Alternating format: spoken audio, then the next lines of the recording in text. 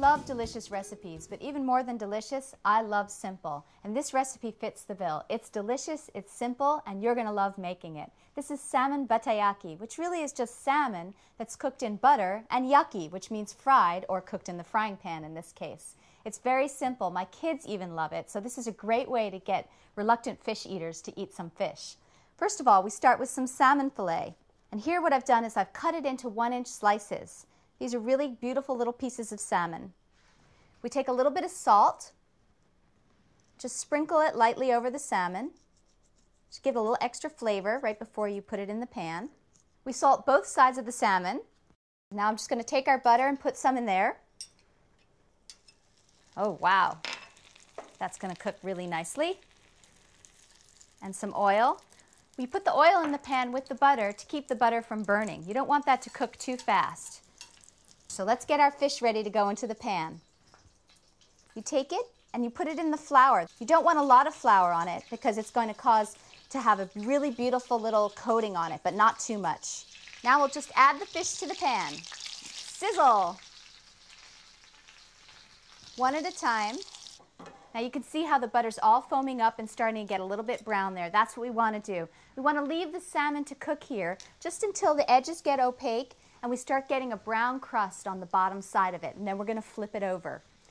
You know, I first had this dish at a tiny little restaurant in Tokyo. It only had a 2-burner stove, and he sat at the counter and we could watch the chef cooking step by step.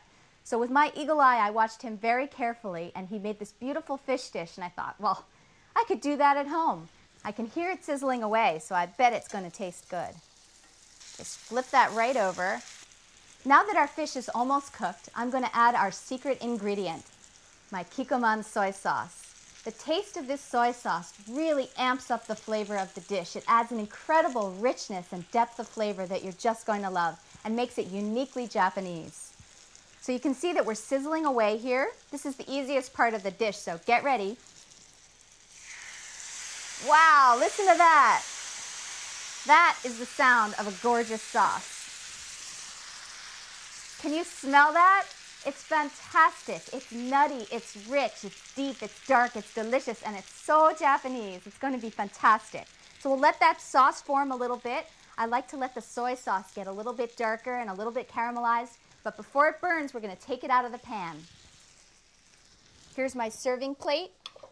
We like to have everything each in its own place. We have the vegetable here, our rice here, we might have a little bit of soup, and the salmon, the star of the show, gets its own plate. So let's take this out of the pan. I think it's ready now. Doesn't that look good? Nice and brown and caramelized and delicious. Look at that. Perfect. I'm going to take a little bit of the sauce that we made and just spoon that right over the top. This is a little bit of the butter and oil and soy sauce just to add a little bit more flavor to it. And here we go. Simple, authentic, delicious, and you can do it at home. Let's cook Japanese food. Itadakimasu! Let's eat.